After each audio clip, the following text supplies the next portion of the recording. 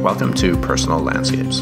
I'm your host, Ryan Murdoch. You can find links for today's episode and other conversations on Books About Place at ryanmurdoch.com. If you think the age of colonialism ended after the Second World War, today's episode might surprise you. There are still 56 colonies and dependent territories in the world today, or 61 depending on how you count them. Some are just uninhabited hunks of rock, but many are home to thriving communities with strong ties to their parent country. There was a time when I thought about traveling to these places just to see what life was like there, but a visit to my favorite English language bookstore in Tokyo told me someone had already done it. Simon Winchester's book Outposts was published in 1985, but as you'll hear in our conversation, getting to the UK's last remaining dependencies took years, incredible perseverance, and a great deal of creativity. This is one of the 5 or 6 books I had in mind when I started the Personal Landscapes podcast. It left a lasting impression on me, and it remains one of my favorite books about place. I hope you enjoy it.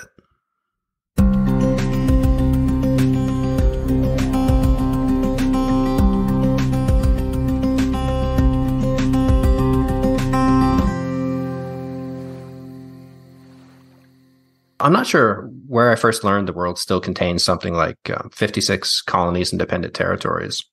But I remember when the first one came on my radar, I was in the 6th grade and staring at this big world map on the wall of our classroom when I noticed a strange little blip on the map next to Newfoundland with France in brackets. But no one ever explained this to us or taught us about it in school. So where were you when you first learned about this sort of odd geographical legacy of current colonies and territories? Well, I think I knew about Saint-Pierre and Miquelon, which is what you're referring to, from when I was whatever 6th grade is in England. I was pretty young and I thought how bizarre. And yes, I knew about various possessions, mostly French in the Pacific. But as far as the British bits and bobs that were left behind, I think I first really became aware of them when there was questions in the House of Commons about a tiny rock in the far South Atlantic, the sub-Antarctic Atlantic, called Thule, I think it was, as in Ultima Thule, which someone was shocked to see that the Argentines had placed a flag on. And a lot of harumphing went on, people saying this is disgraceful, it belongs to us. How dare these people put an Argentine bandera on it? And we must immediately dispatch a naval force to turf the fellows off. And there was just widespread astonishment that the British still had a tiny uninhabited rock in the middle of nowhere, and yet were determined to defend our sovereignty over it and claim it as our own, and add it to a vast list of skerries and atolls and little possessions that were still British. And so that piqued my interest.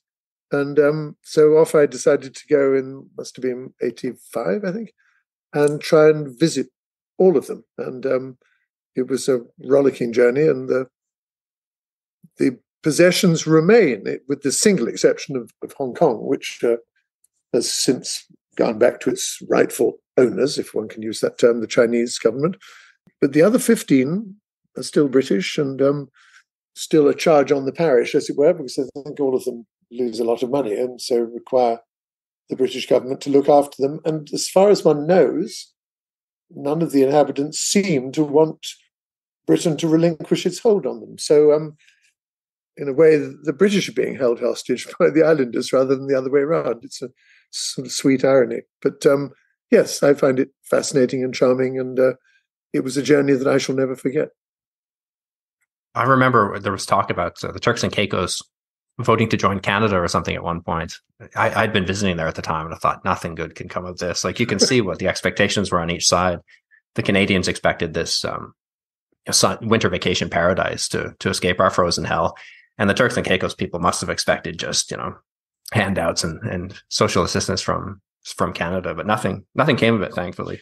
No, I mean, what they did benefit in terms of being looked after by the British was an enormous airfield is it Providenciales, I think it's called, which was built with, I think, British taxpayers' money. And of course, no one talked about it until once again there was a question in the House of Commons, how dare we spend so much money just to allow American tourists to come and Canadian tourists apparently, come and bask on the sands of Turks or Grand Turk. The Caribbean islands that the British still run are not run with great, what's the word? Well, respectability, I suppose. Most notably, of course, the Cayman Islands, which are ineluctably British and have been so for a very long time, but are home to a lot of very suspect money. And you just go to the capital, which I assume is called Georgetown, nearly always is, got a name like Georgetown, and you see these walls filled with little brass plates, which are indicating the home bases of very large companies, which are there to avoid taxation. And a lot of grubby money passes through the Caymans with the sort of benign superintendence of the colonial government. And of course, we've also had the tragedy of the island that has been decimated by a volcano, Montserrat, which was an absolutely adorable little island, which has a shamrock on its coat of arms because it was initially colonized, if colonized be the word, by the Irish. But that was devastated by a huge and still burping away volcano. So that's not the prettiest of places. But then there's Bermuda, of course, which isn't technically in the Caribbean. Interestingly enough, I'm going off to give a talk in London in about 2 months' time to Trinity House, which is, as you may know, the body which looks after the lighthouses in England and Wales. But until quite recently, it also was technically in charge of the Imperial Lighthouse Service. And I'm sort of like lighthouses. And there's a lighthouse in the Caribbean called Sombrero Light, which is still to this day, I think, run by the British. And it's hugely important because it marks a major navigation point for vessels, westbound vessels going across the Atlantic and hoping to get into the mouth of the Panama Canal. So Sombrero Light is ours. Also, Cape Pembroke Light in the Falkland Islands, very important in the prosecution of that war back in 82. And the light that I foolishly, romantically like to call the light at the end of the empire, which is Waglan Island on the eastern edge of Hong Kong.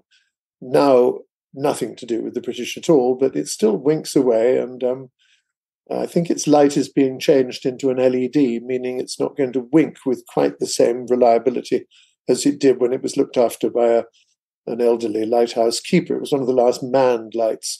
I know this is departing from what you really want to talk about. But No. Actually, I was going to ask you, are there any more manned lighthouses? The last manned lighthouse in England and Wales, I think, turfed its keeper out about 5 years ago. In Scotland, I've got a feeling they're looked after by what's called the Commissioner of the Northern Lights. And the northernmost is a lighthouse on a little skerry north of the Shetland Islands with the adorable name of Muckleflugger. And there is, I believe, there's a lighthouse there. And I went to it once. And I had to be rowed across in an enormous rowing boat manned by great bearded Scotsmen. And then I'm not very good with heights. And going up this seaweed-covered pathway and with great granite sets to get to see the keeper. And he is normally replaced and he gets his food and stuff by helicopter. So there is a helicopter pad. And he and I were standing on the helicopter pad and I said, this is remarkable. Everything to the south of me is British, is it not? I mean, you've got the Shetland Islands and then the Orkneys and then mainland Scotland, all the way down to Land's End. And he said, no, he said, I'm afraid you're wrong. Turn around. So I turned around looking north towards the North Pole, and you see that about half a mile north. And there was a vague hump of land washed by the sea. And he said, that is called Outstack. And Outstack is the northernmost piece of British possession in what is the United Kingdom. But these places are not unimportant because we count our exclusive economic zones, this is true to all countries, from those little outcrops, which are still, quote, ours, unquote. And Outstack its existence has given us a few more miles of sea and square miles of sea, fishing grounds, oil exploration, and so forth, which is why there's a continuing dispute over an island about a couple of 100 miles west of the Outer Hebrides, which is the island of Rockall. And that is a little volcanic nodule in the middle of nowhere. You just rear up on it, and there it is, covered with guano and dangerous if you have to. There's no lighthouse on it. I think there's a radar reflector.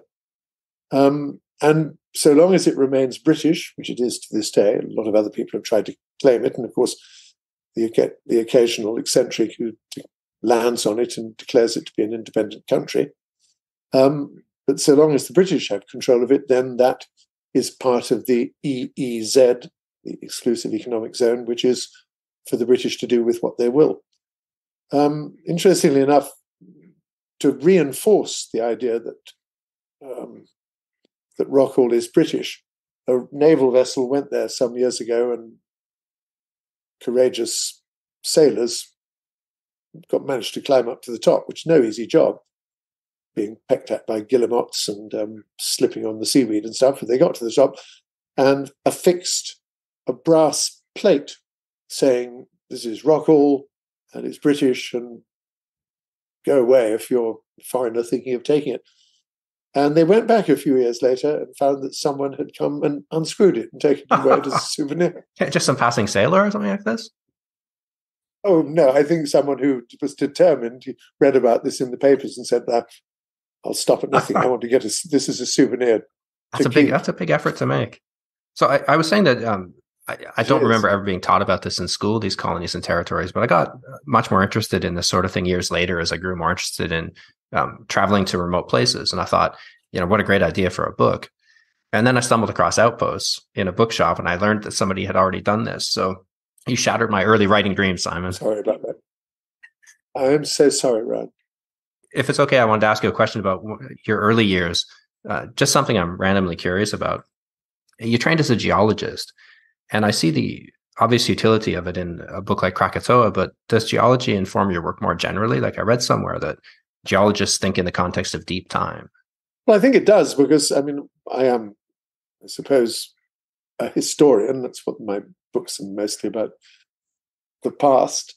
And geology is, of course, history without people. So I think it does. I was slightly skeptical of saying it informs my work. That sounds awfully pompous of me to say so. But I've written 3 books which are directly geological. Krakatoa, kindly mentioned, and then The Map That Changed the World, which was the story of William Smith, who made, at immense personal cost, the first geological map of anywhere, which was published in 1815, and a book on the published on the centenary of the earthquake which ruined San Francisco in 1906. That came out in 2006. So yes, it does, and I think it still does to an extent. When I've just written a book, not the most recent book, but a book about land. And land is, of course, geology. So there's quite a bit of geology in that. So yes, I dedicate the new book, which is about knowledge, nothing to do with specifically with geology, but to my old school geography teacher back in the 1950s in Dorset in southwest England. He was a chap called Harold Mann, but it was Harold that introduced me when I was a 14 or 15-year-old to the joys of geology. That may seem an oxymoron to people that just call it rocks for jocks or whatever.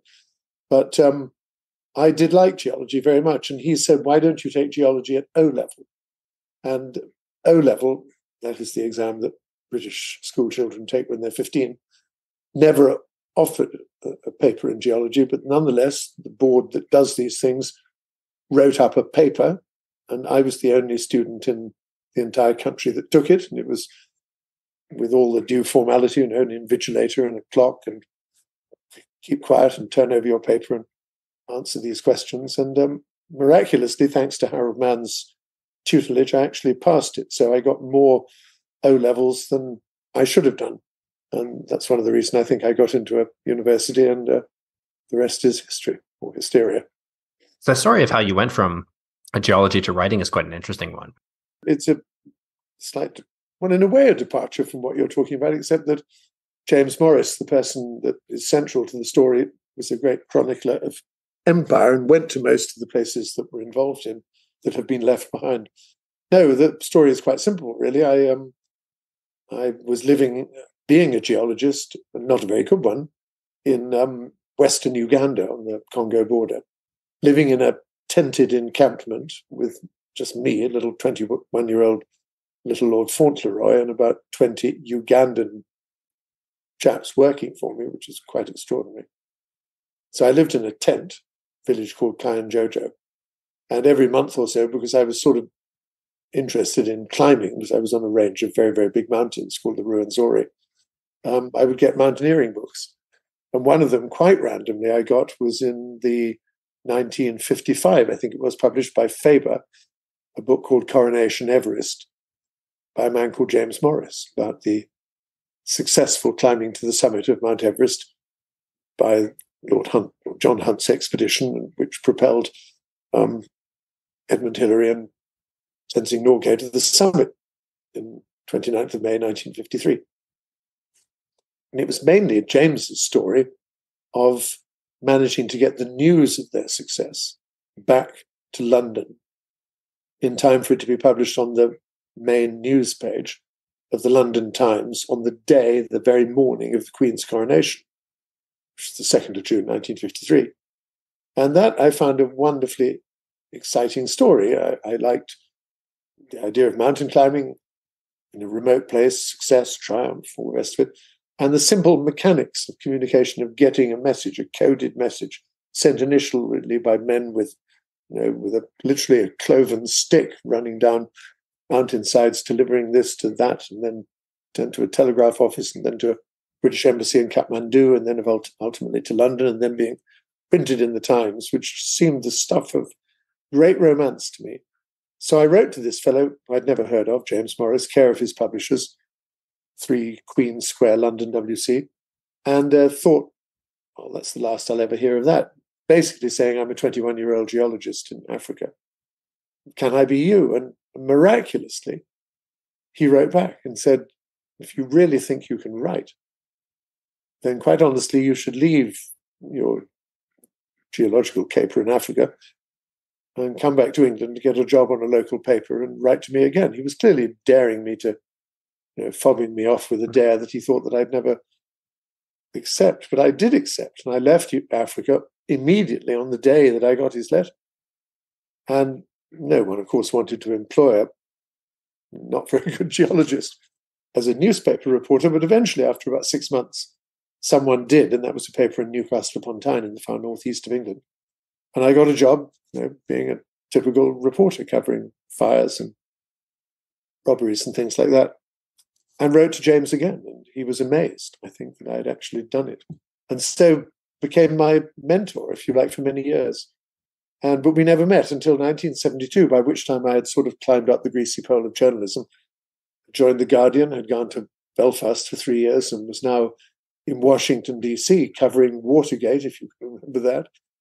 And so on this particular occasion, Nixon had resigned, Ford had pardoned him, and I decided to go climbing because I still had a bit of an interest in it, and went climbing and found to my astonishment that James, who I had never met but now did meet, because it turns out he lived very close to the hotel I was staying in North Wales, had turned into a woman and had become, or was just about to go and have the surgery to make him a woman. And it was all a success, and she became Jan Morris. And Jan and I remained in close contact for the rest of her life. And we wrote a book together on British architecture in India. And I saw a lot of her over the years. And she died, about 3 years ago. And astonishingly, the woman, she's called Sarah Wheeler, who's writing Jan's biography, because she had an exceptionally interesting life, not least changing sex in the middle of it. I showed Sarah the reply from James that I received in my tent in Uganda, saying, yes, of course, come and leave geology and enter journalism. And Sarah, being a very assiduous reporter back in London, tracked down, to my chagrin and embarrassment, the handwritten letter that I had written James from my tent, saying, Wow. I'm a 21-year-old. It's in the Aberystwyth archives in North Wales. Wow. Written on those airmail forms, that you could only write, do not enclose it, anything in it. And I said to Sarah, I said, my God, it must be the most naive piece of juvenilia you've ever seen. She said, it's really rather charming, actually. It evidently persuaded James to write back to me. That's amazing. Yeah, I'm hoping that Sarah will come back. She was one of my first guests on the podcast. I'm hoping she'll come back when the biography is done and we can do a whole episode on Jan Morris. Do you have a favorite Jan Morris book you'd like to recommend? I like Letters from Harv, H-A-V, which is, I don't know if you know about this I don't know book. That one. Letters from Harv is a slender volume. She talks about this peninsula, which sort of juts out into the Levantine Eastern Mediterranean on the southern end of Lebanon, north of what is now Israel.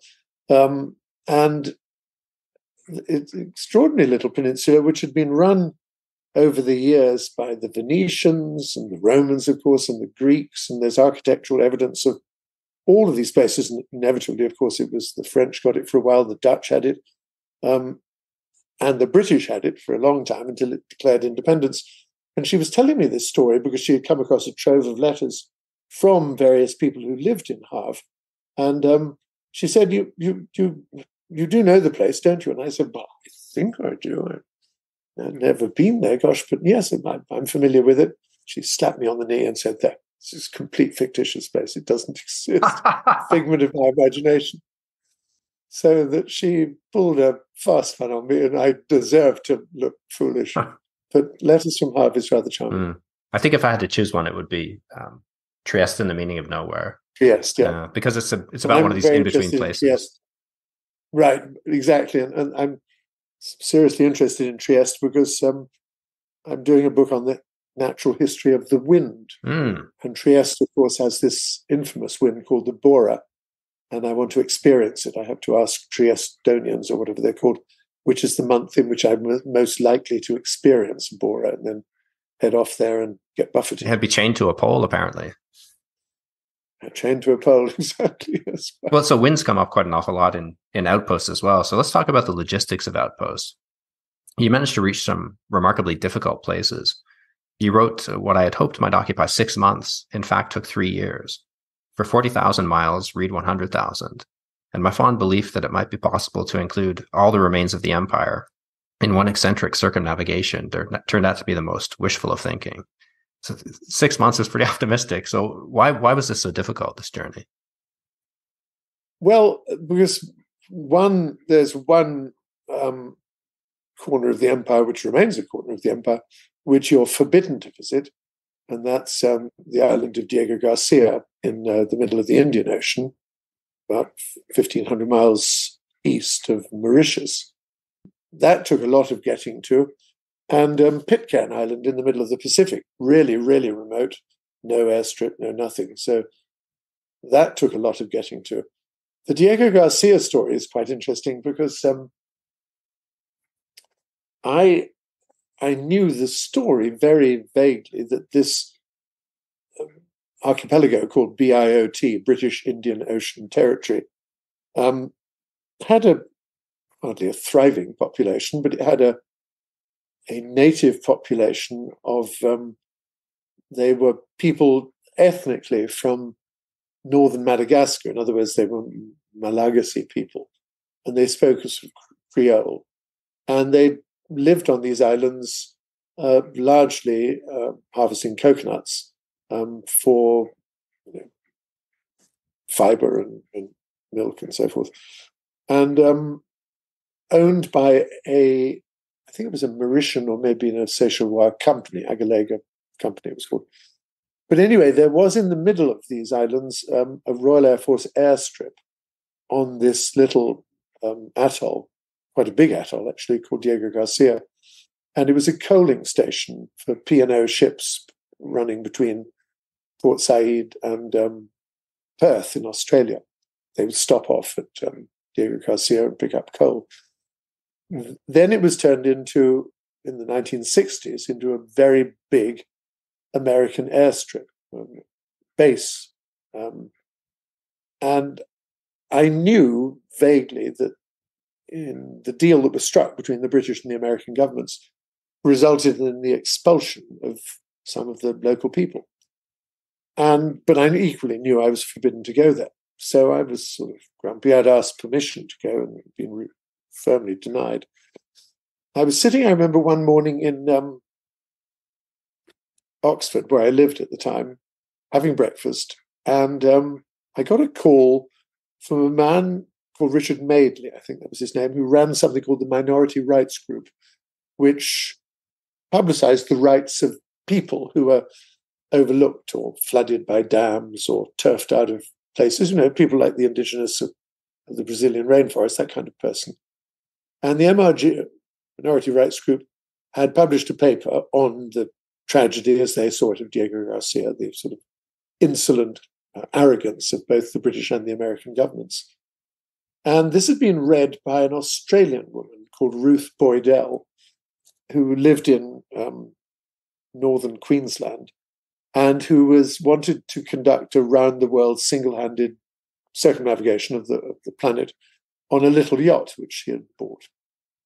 And when she got to Cochin in India, she decided that she would try and get to Diego Garcia, but she was frightened because it was against the law and you would get your yacht confiscated and get into all sorts of trouble. So she wanted to go not alone, but with someone. So she got in touch with the Minority Rights Group in London to say, do you know anyone in England that's interested in Diego Garcia? And Richard Madeley said, I do know a chap. He's called Winchester, and he lives currently, I know he's writing this book, and he'd love to go. Richard rang me up and said, here are the details. All I know is that she's in the harbour in Cochin in India, and her yacht is called the Sketty Bell, which is an unusual word. And that's all I can tell you about her. Why not see if you can track her down? She had no mailing address other than care of post offices that she intended to visit around the world. Now, this was the beginning of international telephone dialing. You could actually dial foreign numbers, providing you knew the code. And I knew you could dial the country code for India, I think it was 91. And you could dial the major cities, Bombay, Calcutta, Delhi, Madras. But I didn't think you could dial any further than that. But I knew, I'd never been to Cochin, but I knew there was a hotel in Cochin called the Bolgatti Palace. And I looked up its telephone number and I found its number and the city code for Cochin. So I thought, well, let's take a chance. Let's dial 001 to get out of England, 91 to get into India, 3392, which was the code for Cochin, and then whatever this long number for the Bolgatti Palace was. And I remember vividly sitting in my dressing gown with a cup of coffee, hearing the clicks and clacks, because in those days it wasn't electronic. There were what was called Strauger mechanical telephone exchanges, and you could hear them clicking in the background. And amazingly, it started ringing. This weird, because the Indian telephone service still has the double ring, ring, ring, ring, ring, that's sort of British, whereas, of course, in North America and it's a single ring. And someone picked it up, a chap with an Indian accent, hello. And I said, hello, I'm calling from England. Is that the Bolgatti Palace Hotel? And he said, yes, it was certainly is. I said, well, this is amazing. I didn't think I'd get through to you, but I tell you what, I'm trying to locate an Australian woman who has a yacht which you might be able to see in the harbour down below you. And he said, oh, you mean Miss Ruth? I said, you know her? Yes. He said, not only do I know her, but I'm the bartender here. And she's sitting in the bar opposite me. Ruth, there's a call for you from England. And this woman got on the line, hello? And I said, you don't know me, but my name's Simon Winchester, and I'm calling you from Oxford in England, and I want to go to Diego Garcia. And she said, My word, he said, all my prayers are answered. Have you ever sailed before? And I said, no. She said, well, you come here, I'll teach you how to. Wow. And so I flew over to Cochin, and there was this woman, and we sailed to Diego Garcia. We went through the Maldives, and she taught me how to sail, and more importantly, taught me how to navigate using celestial navigation. And we made it to Diego Garcia and got into frightful trouble. And were eventually deported because there was this classic moment. What had happened, I mean, I don't want to overburden you with this story, but we had stopped in one of the outer islands of the archipelago, a place called Solomon Island, and stayed there for a week or so. Well, yes. So stop there for a second. Yeah. That island seems to be kind of, visitors are sort of tolerated there, it seems. Like it's become a bit of a place for the yacht crowd. Like I've seen recent photos with signs on bottom islands saying, laying out rules for fire pits and anchorages. So what did you see there? You described an abandoned settlements. It was an abandoned settlement. You could see old sort of French colony. It was weird considering it was a British outpost, but architecture was clearly British. Old, must have been the plantation manager's house, and there were huts and so forth. And I remember going into, if you can imagine, overgrown, tropical, this had been a coconut plantation, going into the manager's house, which was all fallen. It was very dangerous to go in there for a start. But I remember finding a copy of Pushkin, a book by Pushkin, whether it was poems, I can't remember. And at the moment I was sitting outside looking at it, being astonished, an American C-130 Hercules aircraft flew over very low altitude. And I realized that had come from Diego Garcia, which was about 100 miles south of us. Clearly doing a patrol, seeing if any interlopers, because this was a secret place, had stopped by. And indeed, I can imagine him taking photographs and saying, woman and man and yacht seen in the lagoon at Bodam Island, which was the name of the island. So they were well aware that they might have thought we were part of the yachty crowd, but didn't know what our actual mission was, which was to get specifically to Diego Garcia itself. Anyway, I stayed there about a week and then made the passage down to Diego Garcia and located it mainly. We had no navigation equipment apart from a sextant, using a direction finding aerial tuned into Voice of America, or rather American Forces Network, broadcasting to the troops on Diego Garcia on what they call the footprint of freedom, because if you look at an aerial photograph of Diego Garcia, the atoll looks like a child's foot, a little heel at the south and the toes up north. So it was a Sunday morning, I remember, when Diego Garcia was available, we could see it. And a huge ocean-going tug called the something W, I think I seem to remember, based in Seattle, was out there in the ocean. We hove to and came up next to it. And they were fishing from the stern, about 20 or 30 sailors. And we spoke to each other, and where are you going? And we said, Diego Garcia. And the skipper said, oh, no, you're not. And because it's forbidden. We're from Diego Garcia. We're just taking a spin to give the boys some fishing time. And we're determined to go. So Ruth said, well, I tell you what, we'll throw all our water overboard, and we've got a leaking stern gland anyway to the little engine we had. So we'll declare an emergency and seek to go seek under the, I think it was the Warsaw Convention, go into the port as a port of refuge. And the captain of the tug said, well, okay, I guess that is a ruse that'll probably work. So we reefed our sails and chugged in through the entrance to the reef and dropped anchor. And sure enough, a little pilot boat came out to us, and there was a pompous little English customs official who said, oh, hello. Ruth said, oh, I'm claiming port of refuge. And he said, are you carrying any firearms?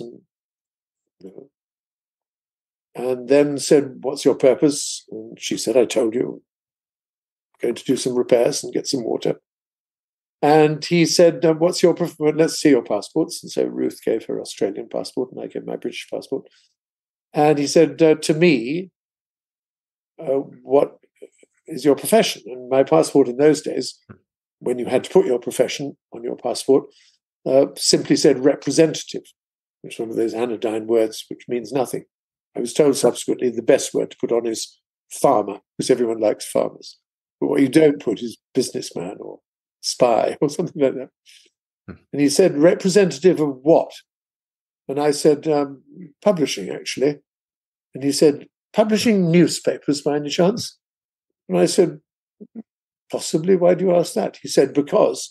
And he reached into his briefcase and pulled out all the faxes that I had sent from London to the Foreign Office months before requesting permission. And he got on his high horse and he said, you, Mr. Winchester, have been forbidden from ever coming here. But you have persuaded this innocent Australian sailor to bring you here, doubtless against her will, and you must leave immediately. And Ruth said, no, I'm not leaving. And you can't compel us to leave. He said, okay, 48 hours, no more. So there we were, 48 hours. And we couldn't go on shore, except about 12 hours later, a little boat came up full of American sailors. And they were from the USS Corpus Christi, which was a nuclear submarine, which was in the lagoon. He said, here you guys had a bit of problem with the British authorities. Come and let us give you a tour. Wow. So they gave us a tour. And not of the submarine, regrettably, but of the landscape of Diego Garcia. So we got on shore and everything was fine. But then they got really nasty, and London insisted we move. And so they said, if you don't get out, we're going to confiscate your yacht, and we're going to send you on an aircraft back to London, and you'll just have to whistle to get your boat back. So Ruth said, okay, fair deal. So we pulled up the anchor, and we went out. I mean, good Lord, we're a tiny little 30-foot schooner. We could do maybe 3 knots. And we were followed, if followed be the word, by a Royal Navy frigate, which accompanied us for about 20 miles to make sure that we got really clear of, and then they said goodbye to us and off we sailed. So it's interesting that this comes up years later in your work as well. You said that the deal signed between Britain and the US for this 50-year lease was supposed to be without payment, but wasn't it you that found out what the price actually was? That it was a discount on some missiles? Yes, it was indeed. It was a £14 million discount on the price of Trident missiles for our nuclear strategic submarine fleet. So we paid 14 million for it, for the lease, which is presumably going to be coming up fairly soon. And of course, a lot has happened in the years since, largely due to a reporter from the Washington Post, and I have to say also from me. There's been quite a movement to what happened. I'm sorry, I should back up a bit. When the deal was struck, the islanders were rounded up during the night. All their pets were incinerated, which struck me as particularly macabre part of the story. But the civilians were herded onto a ship and taken to Mauritius, where they were unceremoniously dumped on the dockside in the capital of Mauritius and left there to rot. And they were technically stateless because their state no longer really existed. I mean, notionally, I suppose they were British colonial subjects, but they weren't subjects. They weren't citizens of Mauritius, which by then was an independent country. And due to their efforts and a lot of publicity from various newspapers and then later television companies, they started to get a voice and they started to campaign for their rights to go back, not least to go and tend the graves of their ancestors and things. But the British and American governments initially were adamant and said there will be no access. But then the United Nations got on side, and they have this colonial decolonizing sort of committee, which insists that situations like this should be remedied for the benefit of the local people. And so they are technically being allowed back. And occasionally, they're not going to Diego Garcia, as far as I know, but they are going to places like Bodem, where we had been. And sooner or later rather than sooner, because the Americans are very powerful, I suspect they will regain control. Mauritius probably will regain control of the islands, and some sort of sense will be brought back to the rather tragic situation. But Diego Garcia is so important to the American military effort. Nearly all what it's full of, the lagoon, is full of prepositioned ships full of tanks and landing crafts, and of course tons and tons of weaponry for when the balloon goes up, as it keeps on going up in the Middle East. So whenever you see cargo planes and jet fighters and indeed strategic bombers over places like Afghanistan, when you did, and when you see things like the killing of Osama bin Laden in Abbottabad in western Pakistan, the troops doing that would inevitably come via Diego Garcia. So the Americans are not going to give that up without a struggle. Notionally, it's still British. The Americans effectively control it. I just saw a story about it this morning, funny enough, in Der Spiegel's English site. It was about the people trying to get back to these islands. That there's something to do with a court case, an international human rights case that they had won. And so progress seems to be made, but everybody seemed very skeptical that anything would be done to, at least before the people who originally were expelled from this place die.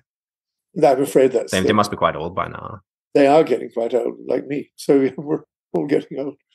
But people should not... I mean, it was a monstrous injustice. And also, it's a disgusting place full of horrible weapons.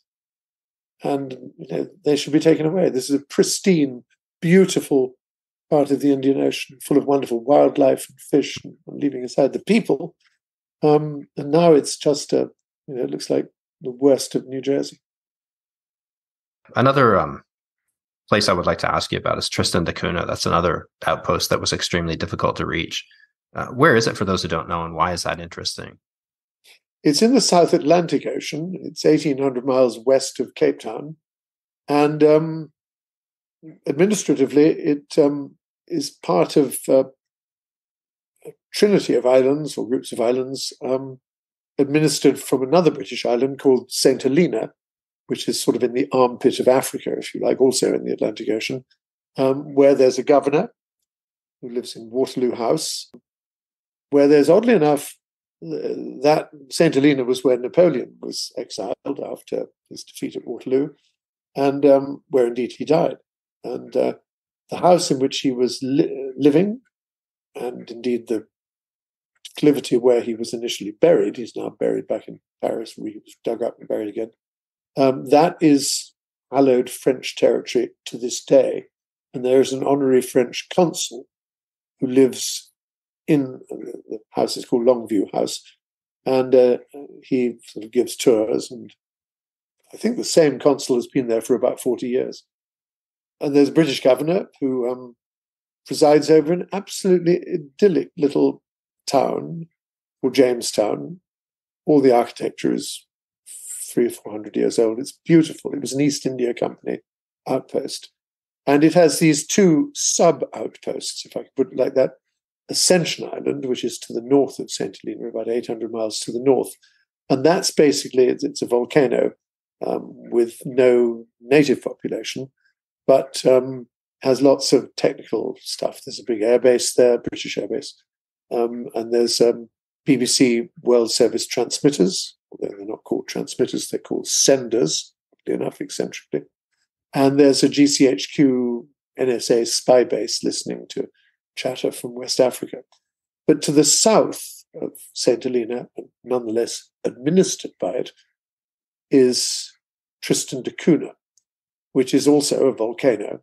And it's a volcano which erupted back in the 1960s, and the Royal Navy evacuated the entire population, about 250 people, and brought them back to England. And they lived in an army barracks in a place called Leon Solent near Southampton in southern England. And they hated it and couldn't wait to go back home. And eventually, after 6 months or so, having seen their first motor car and been in their first lift and the first shop, all these things, because they have nothing down in the little town, the little settlement of Edinburgh of the Seven Seas, which is the capital of Tristan. They went back there. Not all of them did. A few stayed, but most of them went back.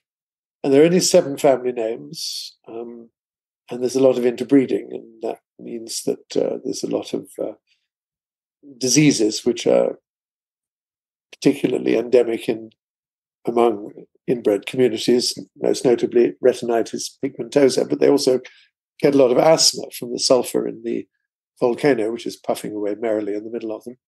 And they don't do very much. They didn't until recently have television, so they were very much cut off from the cultural life of the rest of the world. But now they've got satellite dish and all that sort of stuff, so they are pretty well in touch with the world. They're fairly impoverished. They get all their food supplies from South Africa, but there's a ship which comes south from Cardiff, I think, 2 or 3 times a year, and calls at Ascension, St. Helena, and then very occasionally in Tristan. And there's a big signpost in the middle of the little settlement called Welcome to Tristan da Cunha, the most remote island in the world, which it probably is most remote inhabited island of any significant size. And yes, I have this weird distinction of being prohibited from it because they didn't like what I wrote about it. So it's a long story, and I won't bore you with it. But it's when I go, my wife and I have been now twice, I think, and she's allowed on, but I'm not. So I just sit there mutely looking at the place, thinking how unfair life can be. You initially tried to get there by sailing as well, right? But that proved to be impossible. Why is this such a difficult journey? Well, it's a very difficult journey because the waters down there are very cold. And we were sailing out of Cape Town, and we didn't really get much further than Robben Island, where Mandela was imprisoned, because the waters were so cold and so very rough. And the sailing, there's this South Atlantic gyre, which means you have to do a lot of jibing and sailing in complicated waters.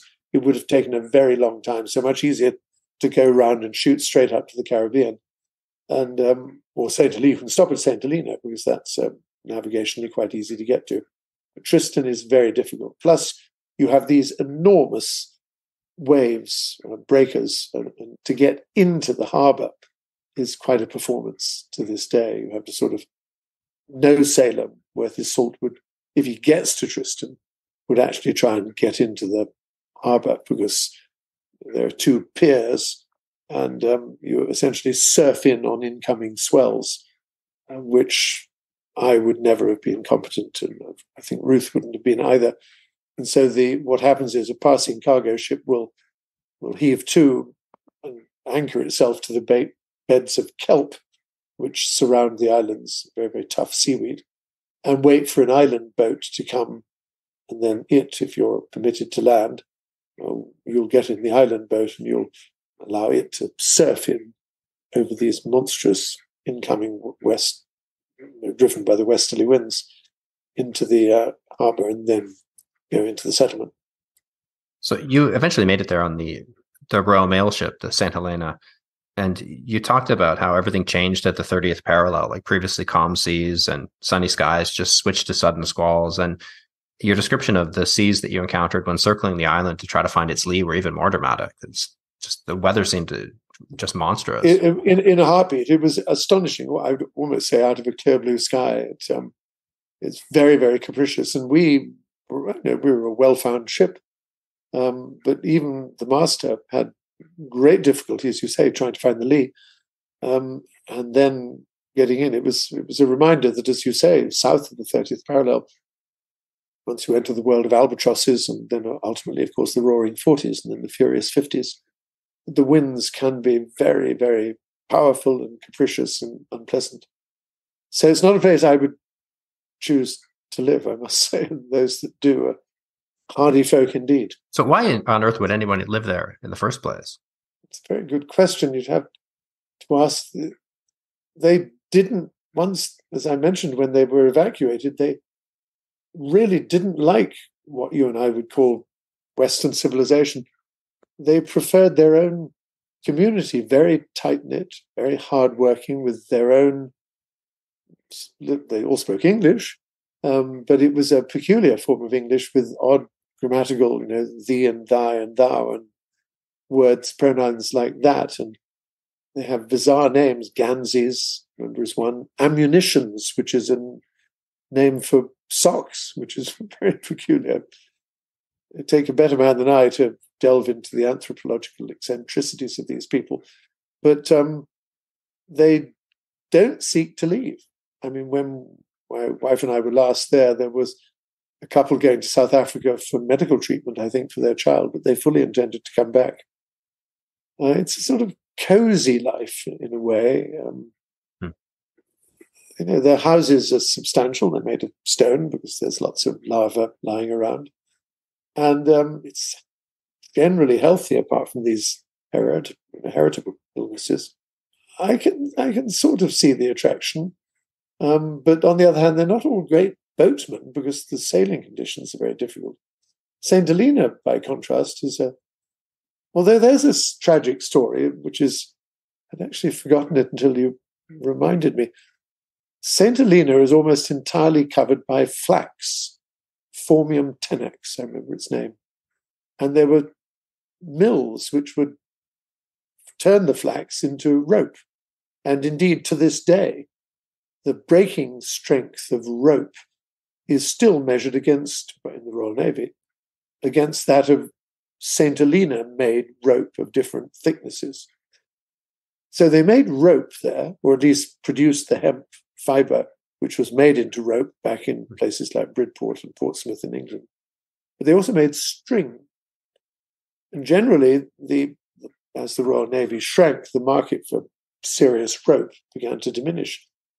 But the market for string remained vibrant because the British Post Office bought a lot of string. They had a huge contract. And so the scutching mills in St. Helena were kept busy in the population, about 900 people, harvesting flax and turning it into string, was vibrant. It was a prosperous economy. And then one anonymous civil servant sitting in London looked at the numbers and said, far too expensive. I think we'll switch tying our parcels. We'll tie them with nylon twine. And so the contract was allowed to lapse.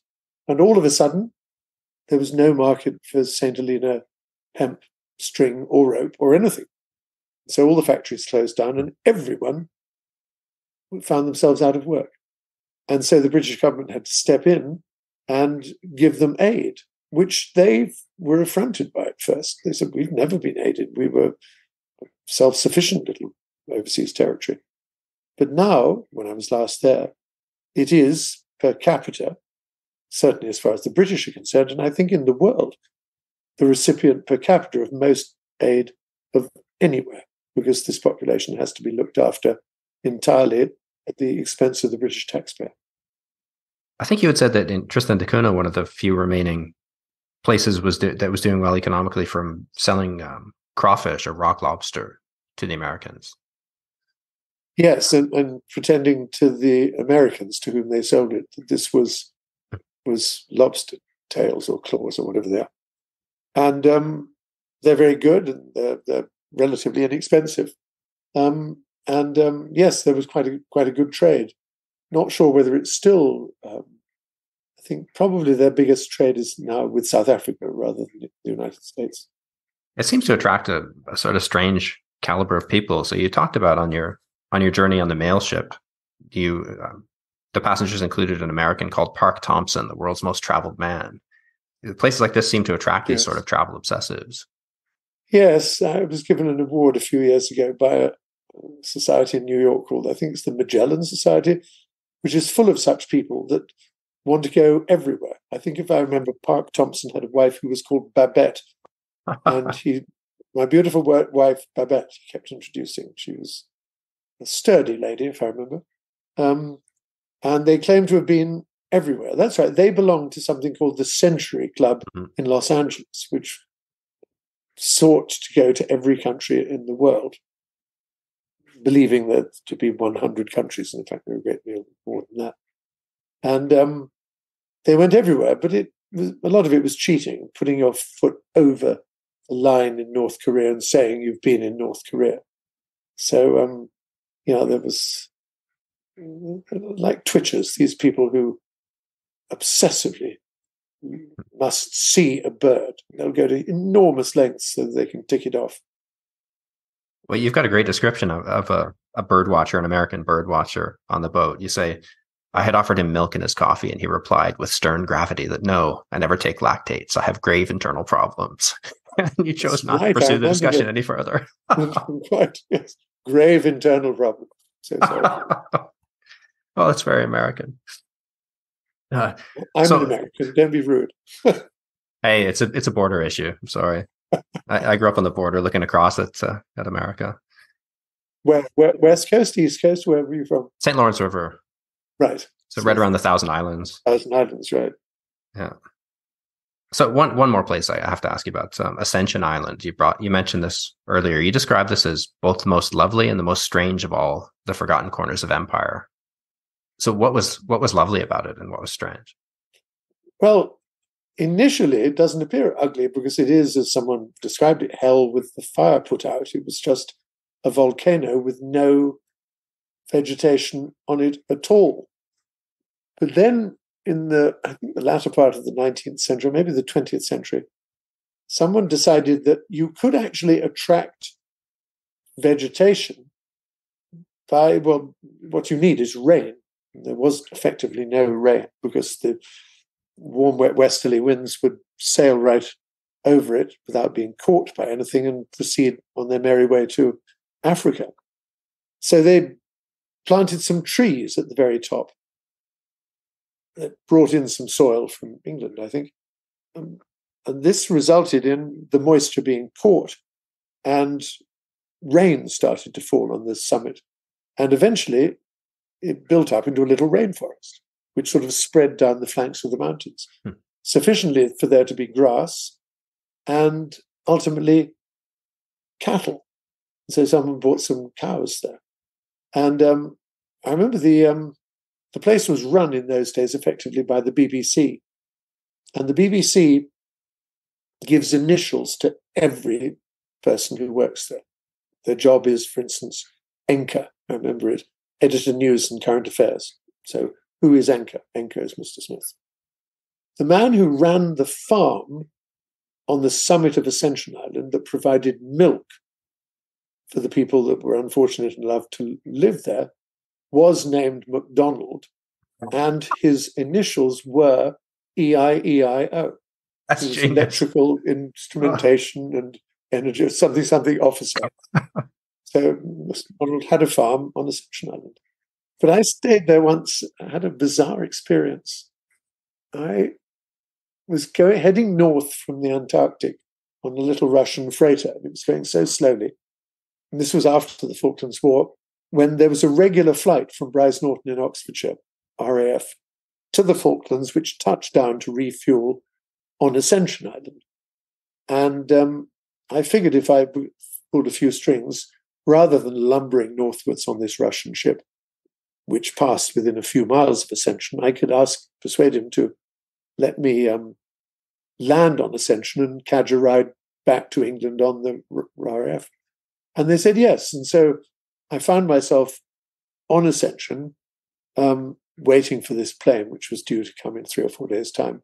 And the local vicar, there is a vicar who lives in the old leprosy hospital, because it used to be a place for putting lepers. And so I stayed there with him. He was Timothy, I think his name was, and Angela. And they were really sweet and nice.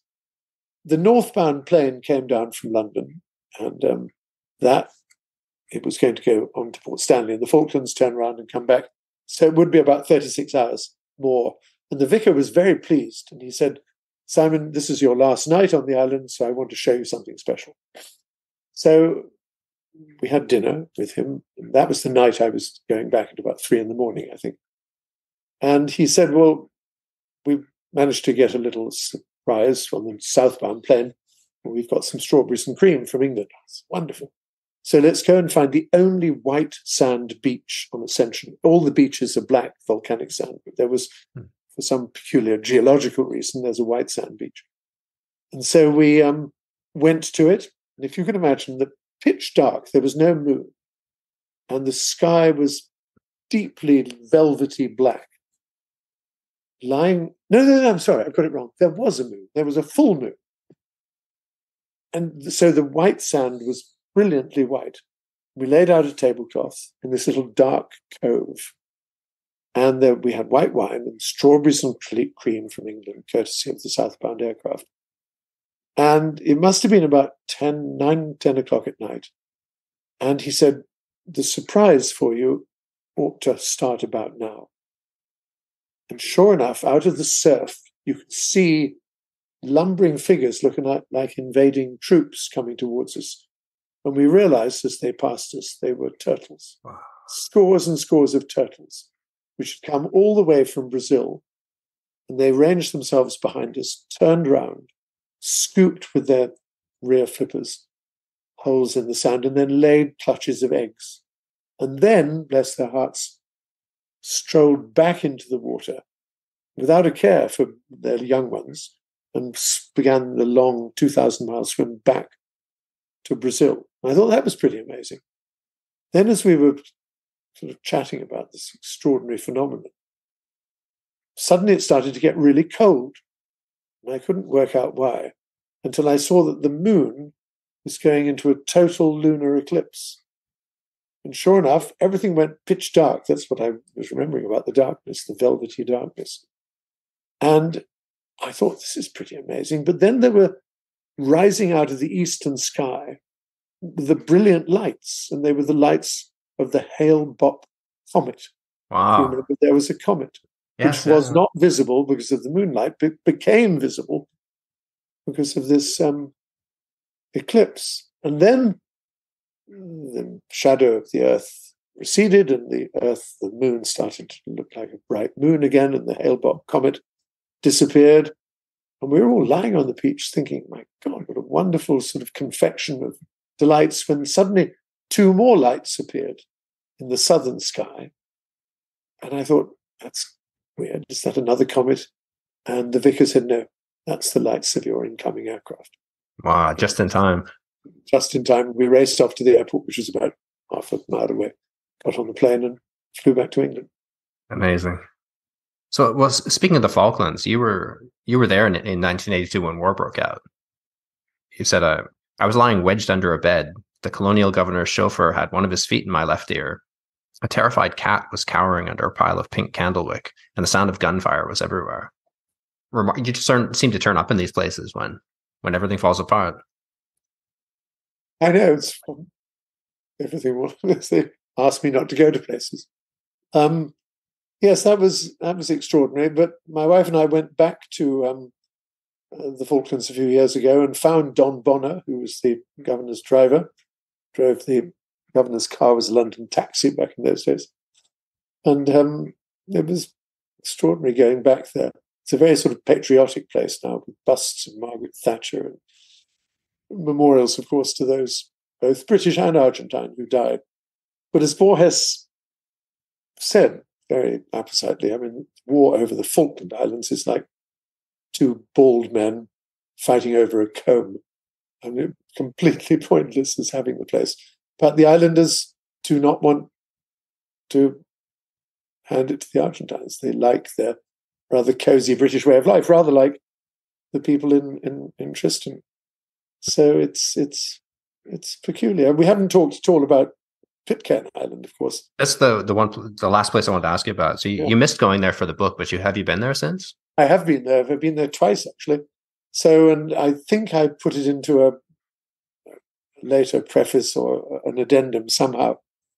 There's a weird story about Pitcairn, which you probably know, but it's worth telling, that there's a population of about 50, and they're all essentially, unlike the Tristanians, who have been, as it were, infected by newcomers, some Italians, Repetto and Lavarello, added to the other five names, the Blasses and the Swains, the Rogerses, who were the five names that lived there, the five families that lived there.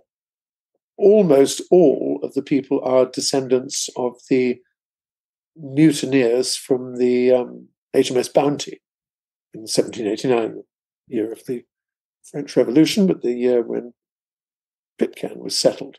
So basically, after the mutiny, Fletcher Christian and his chums went to Tahiti, scooped up a number of ladies who they thought were of breeding age. I mean, this is the way that empire worked, of course, and brought them down to Pitcairn and had a number of babies. And bingo, that was the beginning of a proper colony. And about 30 years ago, I suppose it was now, I think the West Sussex police force had some spare money and knew that Pitcairn didn't have a police force, didn't have anything really, didn't have a governor. And so they said to a young woman on the force, why not go down, there's a passing cargo ship and you can get off, go and have a shifty, go and have a look at Pitcairn and see if they need any policing.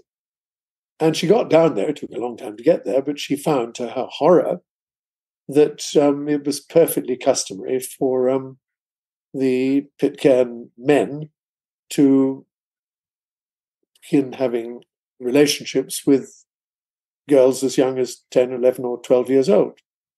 It was the custom. Everybody did it, but she thought this was not on. And so when she got back to England, she reported it and said the full might of British justice was brought to bear, and the men who were sleeping with these youngsters were identified and arrested. A force went down there. They were put into custody, or taken away, actually, to New Zealand initially. And it was decided to try them. And this involved millions of pounds being spent building a courthouse, having lawyers flown in from London, both to prosecute and to defend these people, and evidence taken and policemen. I mean, the mechanics of the British judicial system landing on this tiny outcrop in the middle of the Pacific Ocean. It was a bizarre thing to behold. And eventually they were, I think 6 of them, found guilty. But they had no prison. So they had to go to IKEA, which apparently makes a prison in a box. And so it was shipped over to Pitcairn and erected by the men who were then going to be incarcerated in it, because otherwise they would have had to have been put in prison in New Zealand, which was 4,500 miles away. That's where technically the governor lived. He administered Pitcairn from New Zealand. So these men were put in prison, and then the realization dawned on the islanders that these were the men who manned the longboats that met the cargo ships that occasionally passed by, and who ferried the beer and the toilet paper and whatever the ship was bringing that was essential to Pitcairn life.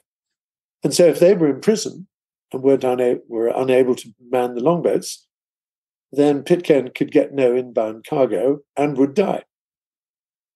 So it was decided that every time a ship appeared on the horizon, a bell would be rung, and the men would be released from the prison for the day and row the longboat and get the cargo, and the colony would be saved. So the men all underwent their sentences, they served them out, and by the time they were released, there were no women of sufficient age to bear children left on the island. And so the island is now decaying, dying. And so they're looking for people to come and settle. It's an idyllic place. I mean, let this be an advertisement for anyone that wishes to have a very, very isolated life in the middle of the Pacific Island. There are 4 islands in the Pitcairn group called Henderson, Ducie, and Oino. And Henderson Island, which is about 60 miles away from the main Pitcairn Island, is sufficiently flat for there to be an airstrip built. And the thought is that maybe there could be an airstrip, and then a ferry could take people who wanted to leave Pitcairn or come into Pitcairn as tourists, could be shuttled to and from the airstrip. So there is a possibility for a plan for revivifying it, but I doubt, frankly, it will. And nearly all the older Pitcairn Islanders have actually gone to Norfolk Island, which is an island off the Queensland coast, which it's a very idyllic place, a former prison colony, with lots of lovely old buildings and beautiful, beautiful weather. And ironically, the biggest per capita commerce there is done in Lego. There's a huge Lego shop there. And because the majority of visitors, either from Australia or New Zealand, are elderly grandparents, the Lego company from Denmark has said, you want to take a souvenir of Norfolk Island back? Buy Lego. And they do, huge quantities. So Lego, sold to them by a Pitcairn exile who was moved from a dying colony to Norfolk Island, is a rare commodity indeed. Didn't somebody attempt to settle Anderson Island? I saw something about this. He did. He was called Smiley Radcliffe, and he came from Frog Level, Virginia. Yes, yeah. He made a great deal of money from coal mining and built himself an enormous castle in Frog Level, which I've been to. And he said that he didn't like Jews and he didn't like black people. He wanted white, like-minded West Virginians with amply bosomed West Virginia women to go and create a settlement somewhere in the world where they would breed and create paradise. And he happened upon a description of Henderson Island and wrote to the British government saying, I would like to buy Henderson Island. And I want to settle there. It is uninhabited. And the British government put on its haughtiest manner and said, Her Majesty's government does not sell parts of the empire to foreigners, certainly not people like you. And he harumphed a bit and said, well, if I build at my expense an airfield there and give you, at my expense, a ferry boat, then everyone will be happy because the Pitcairn Islanders will then be able to go off to London or France or Bermuda, wherever they want to go. And briefly, the Foreign Office said, well, actually, that's not a bad idea. Maybe we can come to some arrangement. But then the World Wildlife Fund got into the act and discovered a fruit-eating pigeon and a flightless rail that lived on Henderson Island and said these two animals would be at risk if an airport were built there. And the whole matter died, as indeed did Smiley Radcliffe. So were you ever tempted to extend your travels to other colonies and territories, or was the interest for you solely British? Well, I was, because I wanted to go to some of these French colonies, most notably in the Pacific, which brings us, of course, full circle back to Saint-Pierre and Miquelon, the only place in North America which uses the euro, and indeed the last place in North America to employ the guillotine as a form of execution. There's a charming film about it. I wanted to go to these strange places, Wallis and Futuna, for instance, which are a couple of French islands in the middle of the Pacific. Yeah. Mainly because to demonstrate to knuckle-headed English people that France manages its rump of empire rather better than we do. Because all of these French territories are France and send representatives to the Parliament in Paris, giving, therefore, the residents of places like the Friendly Islands and the Society Islands, the French islands in the Pacific, and places like Martinique and Guadeloupe in the Caribbean, just the same rights as people who live in Perpignan and Marseille. And that seems to be a lesson that the British need to know, because the only people that are accorded proper, full panoply of rights in Britain, the people from our empire, are the Falkland Islanders and the Gibraltarians, who happen to be white.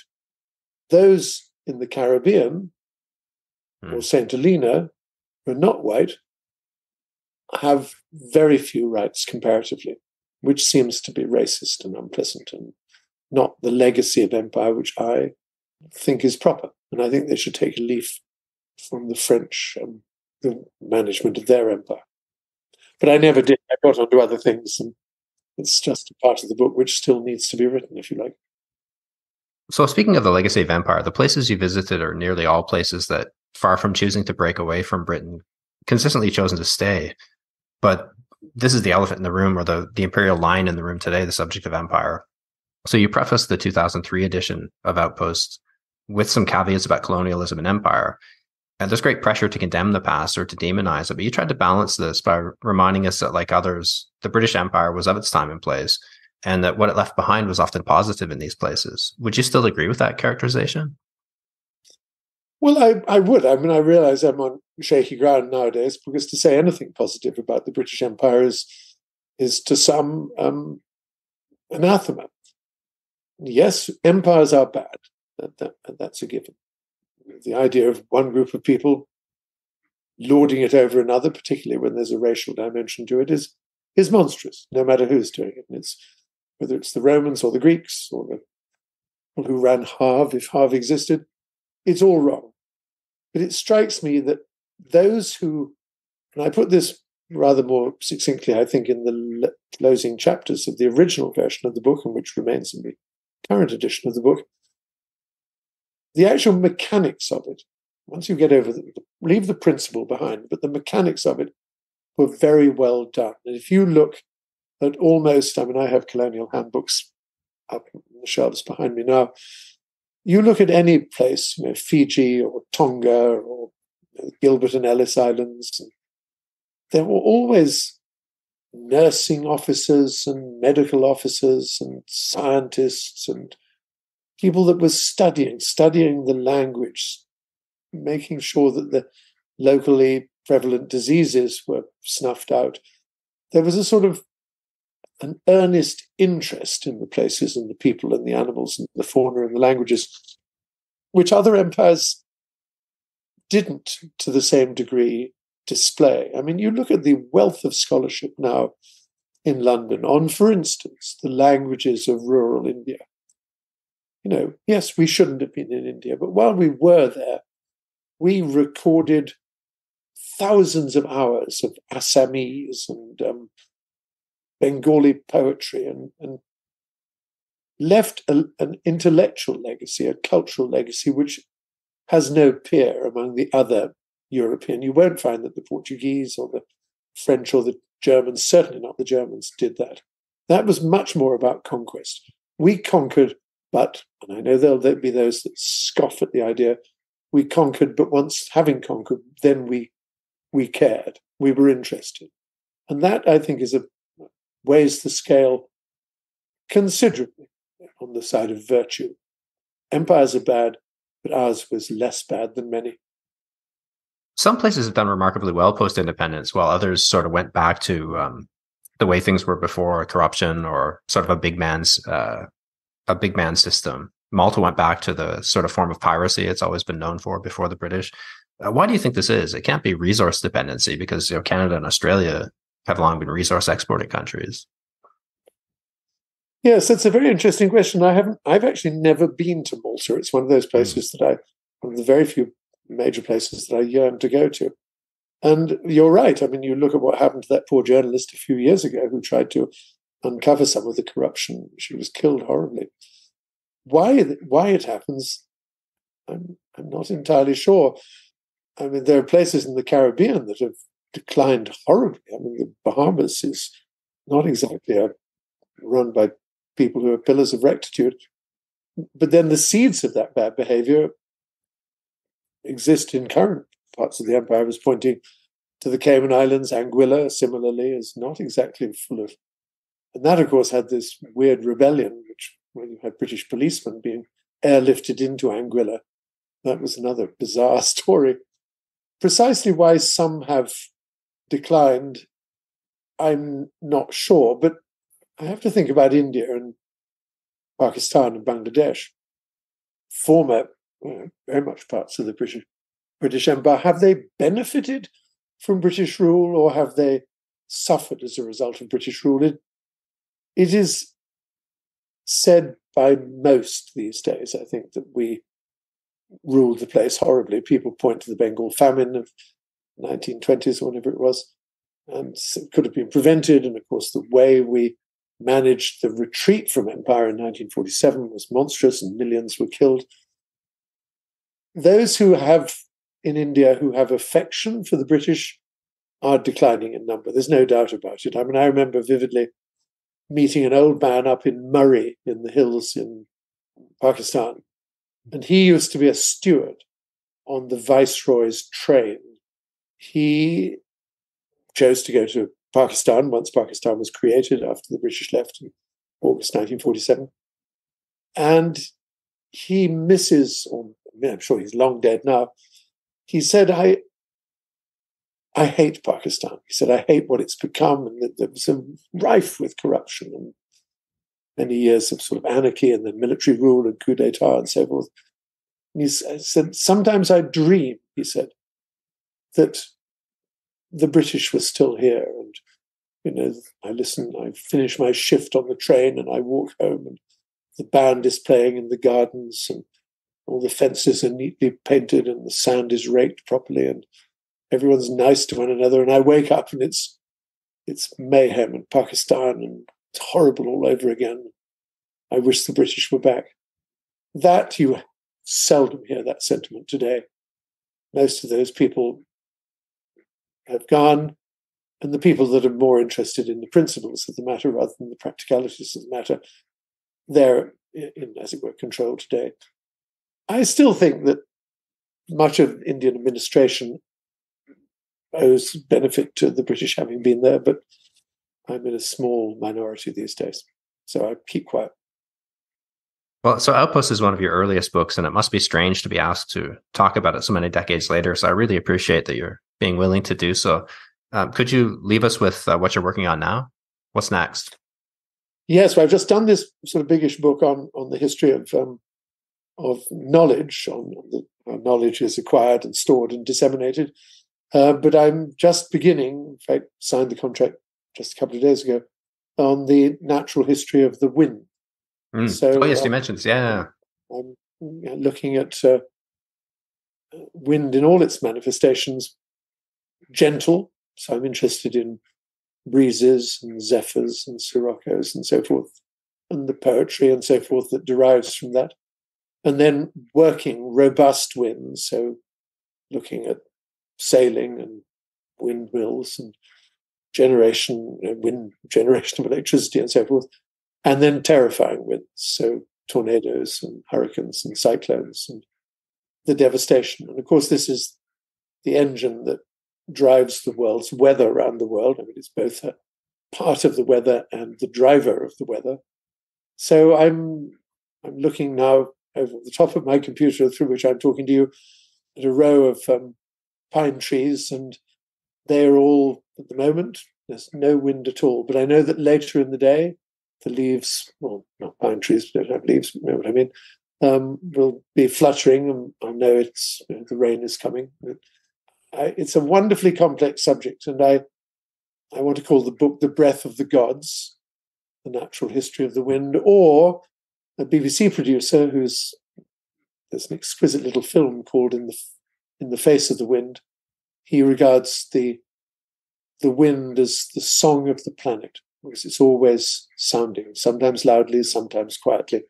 But the music of the wind is something to listen to. So that's going to occupy me for the next couple of years. Excellent. Well, we look forward to reading this. Thank you very much for your time today, Simon. It's been a great pleasure talking to you. Thank you, Ryan. Thanks for listening to this episode of Personal Landscapes. If you like the podcast, please give it a rating on iTunes and subscribe through your favorite app. You can find links to today's podcast and more conversations on Books About Place at ryanmurdoch.com. You'll also find a donate button if you'd like to contribute to the costs of the show. All donations are greatly appreciated.